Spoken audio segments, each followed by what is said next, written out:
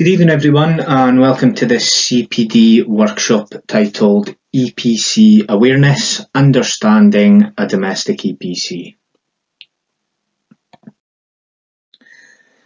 So the learning objectives for this workshop include: understand what is displayed on an EPC,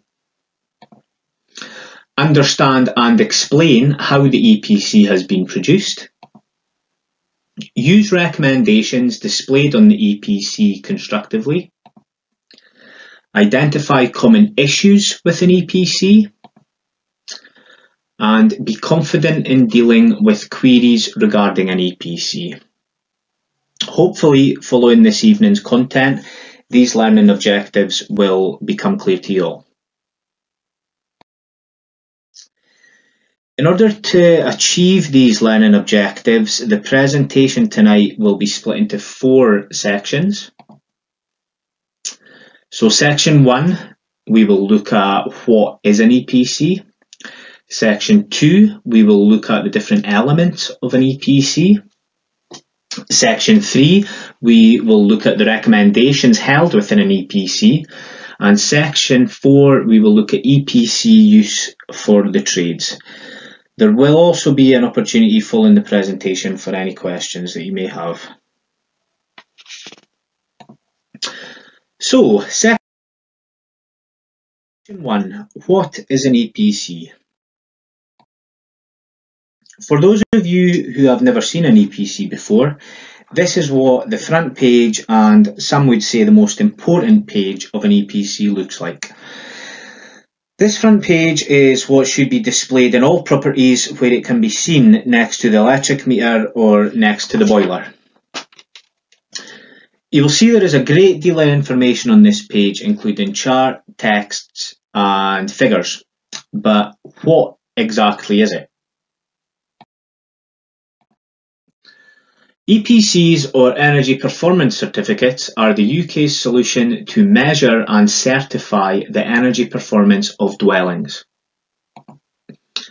EPCs provide information on how energy efficient a building is and how it could be improved.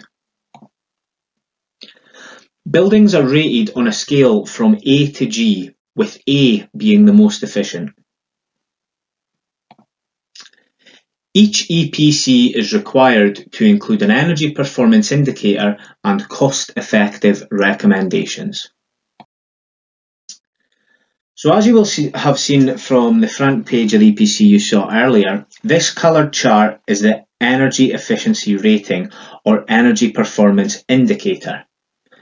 You can see it has a chart from G up to A in green. It shows the current energy efficiency rating of the dwelling and the potential energy efficiency rating of the dwelling. The energy efficiency rating provides a simple to follow scale of the performance of a building. It also indicates the potential energy efficiency rating should measures be taken to improve the building's performance. So when is an EPC required? An EPC is required anytime a landlord rents a property or anytime a homeowner sells a property. EPCs must be available for potential tenants or buyers before the property is marketed for rent or sale. This type of EPC is known as a domestic EPC. An EPC is also required for any newly constructed property. So EPCs must be produced for all new built dwellings. This type of EPC is called an on-construction EPC. So what are the differences between a domestic EPC and an on-construction EPC? As mentioned, a domestic EPC is required whenever a property is to be rented or sold at the marketing stage. Basically, a domestic EPC involves existing dwellings.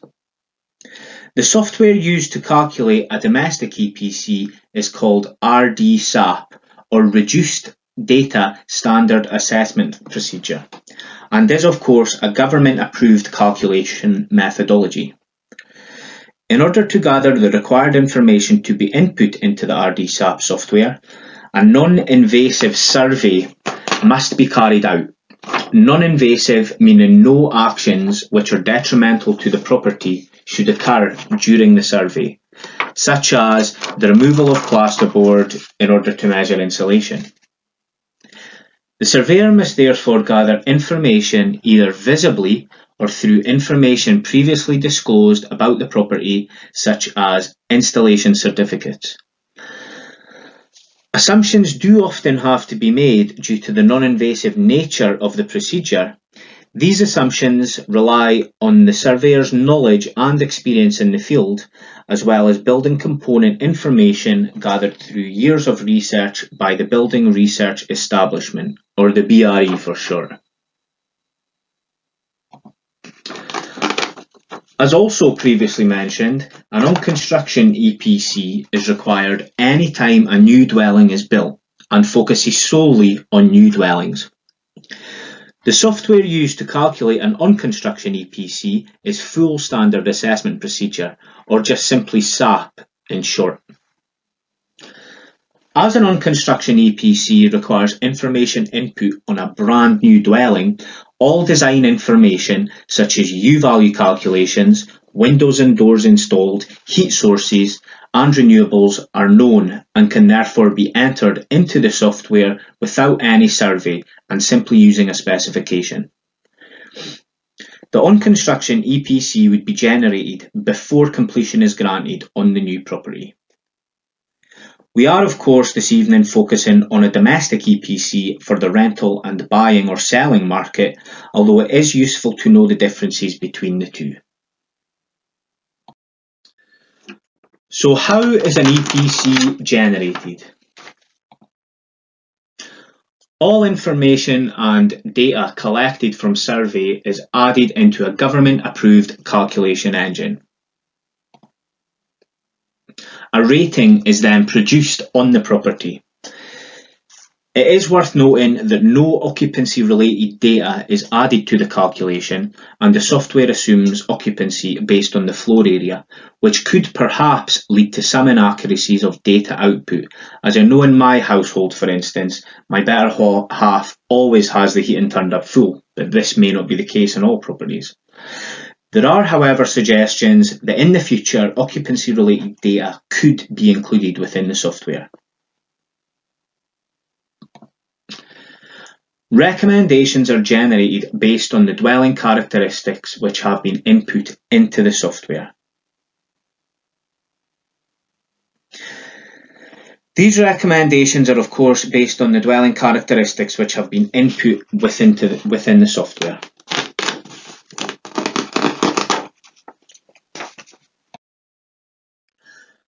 So in what scenarios is a domestic EPC required? A domestic EPC is required for any self-contained, separately approached domestic dwelling. Self-contained meaning a property with its own kitchen and bathroom facilities which are not shared, and separately approached meaning a property with its own private access into the dwelling or its own front door. There are some exceptions to EPC requirements and occasions where an EPC may not be required. These include standalone dwellings with a footprint less than 50 metres squared, temporary buildings that will be used for less than 2 years, residential buildings which are intended to be used for less than 4 months of the year, such as holiday lets, buildings which have a demolition order against them, and sometimes, but not always, listed buildings, which is a strange and often confusing area. So why exactly are listed buildings often a confusing topic regarding EPC requirements? In Scotland, it is actually nice and easy, as all listed buildings in Scotland require an EPC and are subject to regulations.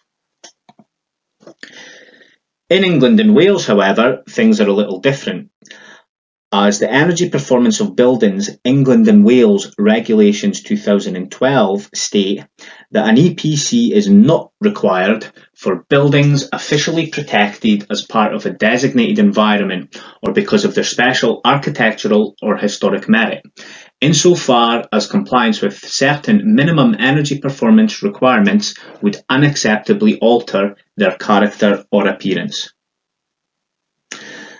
This is, however, still an unclear issue, as in order to assess if measures would unacceptably alter the character or appearance of a listed building, an EPC would still have to be generated in order to view the suggested recommendations and then discussed with a planning officer in order to establish if these potential measures could go ahead. It's certainly an area which needs further clarity in my opinion, but is, however, only an issue in England and Wales. So, that brings us on to a brief summary of Section 1. What is an EPC? EPCs are a solution to demonstrate the energy performance of buildings, in this case, domestic dwellings. There are two types of EPC, domestic EPC and on-construction EPC. Domestic EPCs use the reduced data SAP methodology. On-construction EPCs use the full SAP methodology. Domestic EPCs are required for rent or sale of a property and are of course required at marketing stage. There are some exceptions to EPC requirements.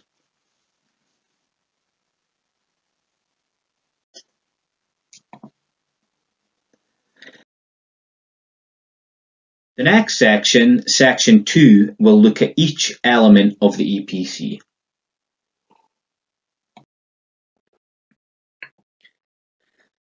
As you saw at the very beginning of the presentation, the front page of the EPC is often considered the most important, and this is the page that should be displayed within the property. An EPC is, however, actually a 6-page document, and that front page is in fact only a condensed summary of the full document.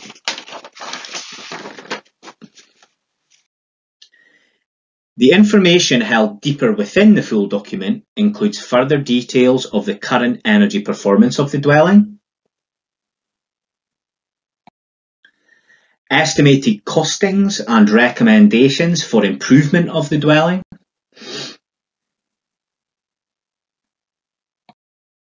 further detailed information on each recommended measure, which is made easy to understand for the tenant, the landlord or the homeowner, contact details on the energy assessor who carried out the survey and assessment,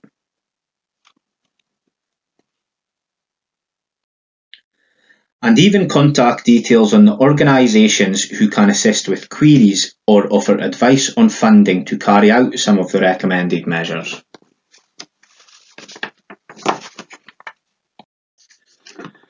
So let's look at each element in a little more detail. The very first thing on display at the top of the cover page is the dwelling information. Here you can see the dwelling address, which I have blanked out in this case purely for privacy. The dwelling type, which could be mid-terrace, semi-detached, detached, bungalow or a flat. The date of the assessment and also the certification date, which is the date the EPC was lodged on the General Government Register. The total floor area as calculated during the survey, the annual energy consumption, the unique reference number or RRN of the particular certificate relating to the property, the type of assessment, in this case being RD-SAP, the approved organisation who certify the energy assessor carrying out the assessment, and finally the main heating and fuel source. So already a great deal of information on the property in just that small initial section. Next on the front page of the EPC is estimated energy costs of the dwelling in pounds, as well as the estimate of money which could be saved if the recommendations listed later in the report are carried out. This is then split down into further detail, including broken down costs on the third page of the EPC.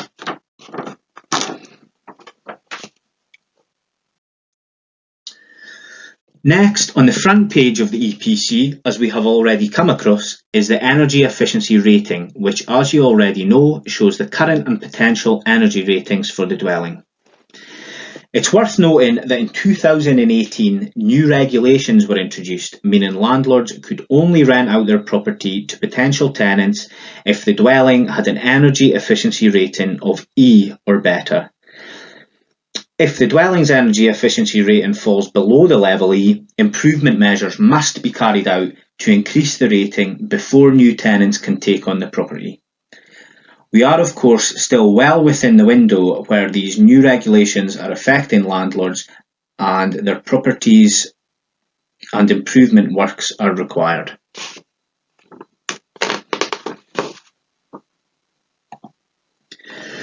You will also see a further chart on the front page of the EPC.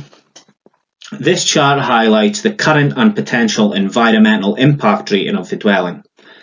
Where the energy efficiency rating considers both the energy efficiency and the fuel costs of the dwelling, the environmental impact rating only considers the effect of the dwelling on the environment in terms of carbon dioxide or CO2 emissions, and with no financial consideration to the home occupier.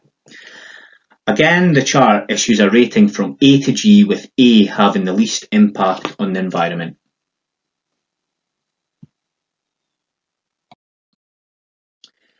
Next, on the second page of the EPC, you will find a summary of the energy-related features of the dwelling.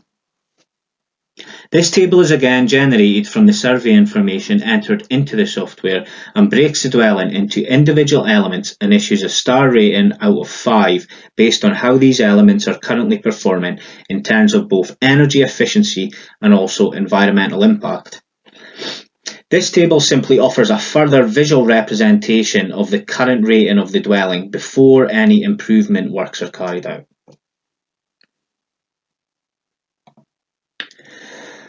The next very useful piece of information is held on the third page of the EPC, and this is the section on recommendations for improvement. These recommendations are generated by the software based on the survey information entered.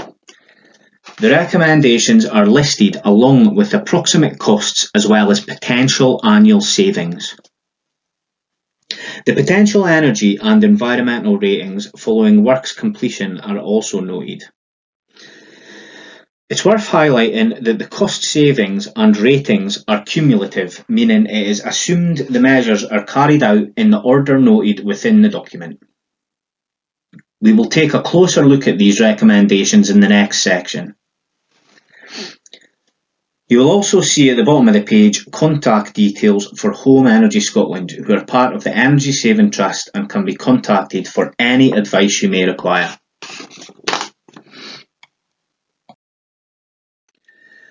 The fourth page of the EPC continues to provide information on the recommended measures outlined on the previous page. Here there is in-depth advice on the specific recommendations as well as contact details of organisations who can assist in funding for works or certification. This section can be useful for the home occupier in order to provide further information on the measures which have been recommended for improvement within the EPC.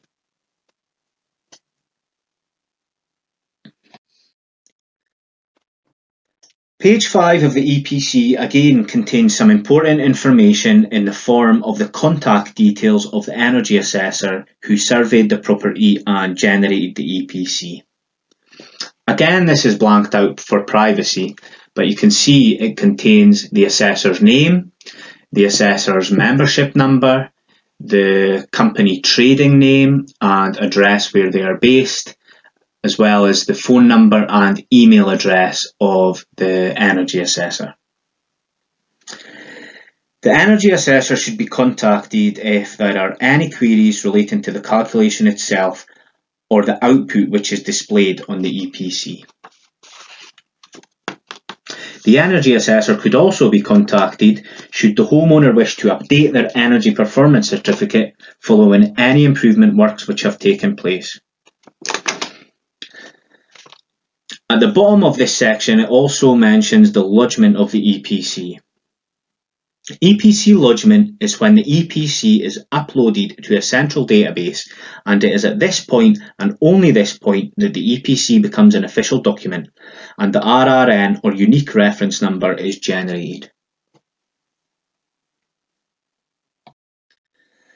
So that now brings us to a summary of section 2, elements of an EPC.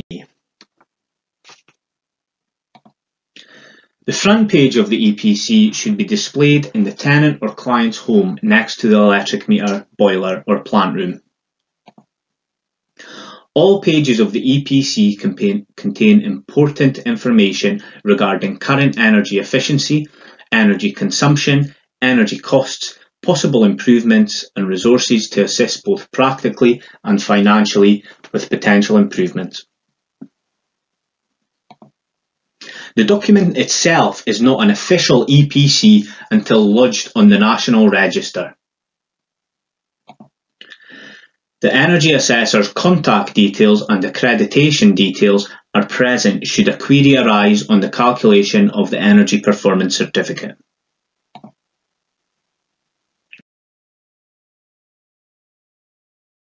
The next section, section 3, will look at the recommendations for improvement listed within the EPC.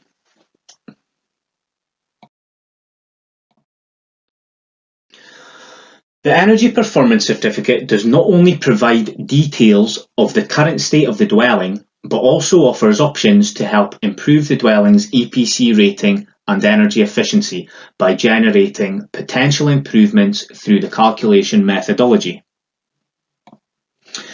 The EPC will list a number of applicable energy improvement recommendations which would increase the dwelling's EPC rating as well as provide potential savings involved through implementation of these recommendations. Recommendations are based only on home improvements and not on occupancy behaviour.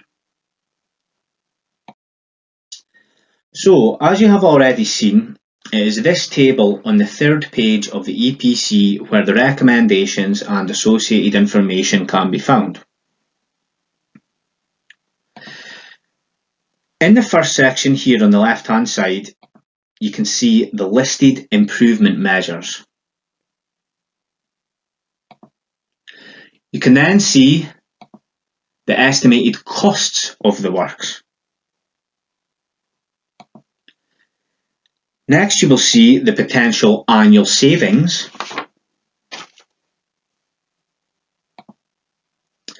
Following this, the table notes the potential energy efficiency rating following works. And finally, you can see the potential environmental impact rating following works.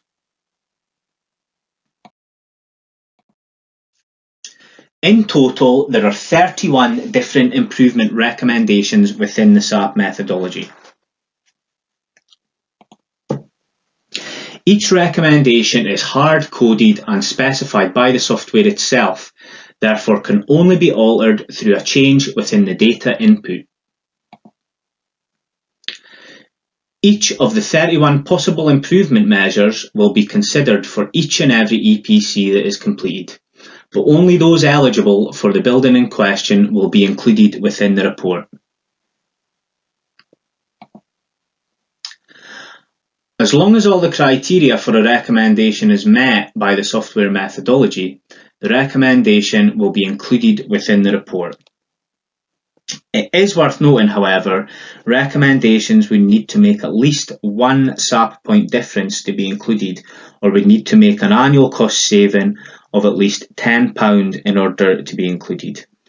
The EPC will not include recommendations which would only see a very marginal improvement.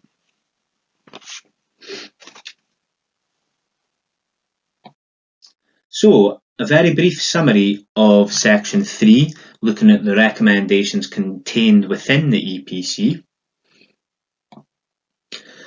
Based on the dwelling's assessed characteristics, the EPC will generate recommendations to help improve the energy efficiency of the building in question. Recommendations are generated based on the in situ features of the dwelling, as well as their cost and benefit to the dwelling.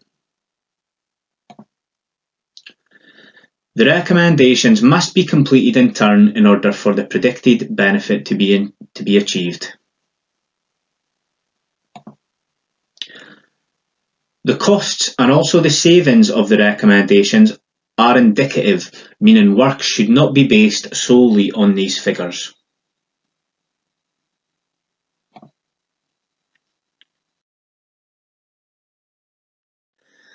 This now brings us on to Section 4, EPC use for the trades. So how can a tradesperson use an EPC? Please firstly bear in mind that not every tenant, landlord or homeowner will understand what an EPC is, or even know the first thing about it. Therefore, after tonight, you can hopefully explain what an EPC is and how it relates to the dwelling in question. Offer information on energy efficiency improvements using the recommendations listed on the EPC. Give estimated costings based on the guidelines noted within the recommendations section of the EPC. Point the tenant or homeowner in the right direction of where funding can be accessed in order to pay for these improvements. And of course, carry out the improvement works noted within the EPC.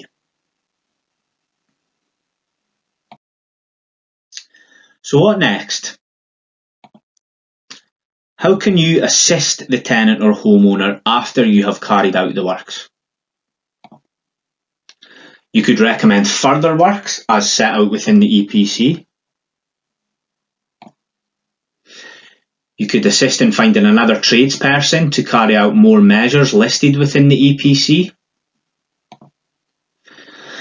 You could recommend the tenant or homeowner has a new EPC calculated in order to reflect the works which have been carried out. Or you could assist in finding an energy assessor to offer further in-depth guidance on the next steps to take.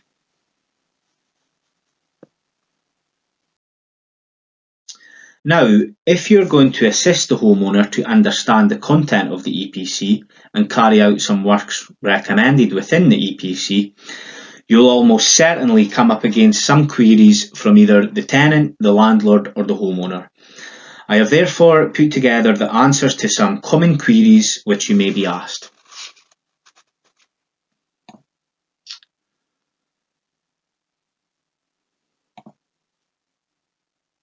An EPC only becomes valid upon lodgement to the central register, as we've already discussed. Each EPC is valid for 10 years from the date of lodgement. Changes in regulations may mean that anticipated EPC improvements are not met if there has been regulation changes between the initial EPC creation, the recommendations being carried out, and the new EPC produced. So what if you cannot find an EPC in the home and no one is able to help you find it? Every household should have a valid EPC displayed somewhere within the dwelling.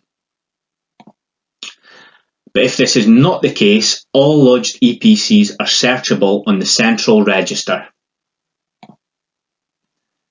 You will find that central register either on the English and Welsh website at www.epcregister.com or on the Scottish website at www.scottishepcregister.org.uk. You can search using either the property postcode or the unique reference number, or RRN. All historical EPCs lodged for a property are available to view on the register. Now, what if you don't know the answer to a query? If you're asked a question regarding an EPC which you do not know the answer to and is not held within the EPC itself, contact the energy assessor in the first instance. The energy assessor's full contact details are, of course, noted within page 5 of the EPC. Queries relating to the validity or results contained within an EPC should again be referred to the energy assessor in the first instance.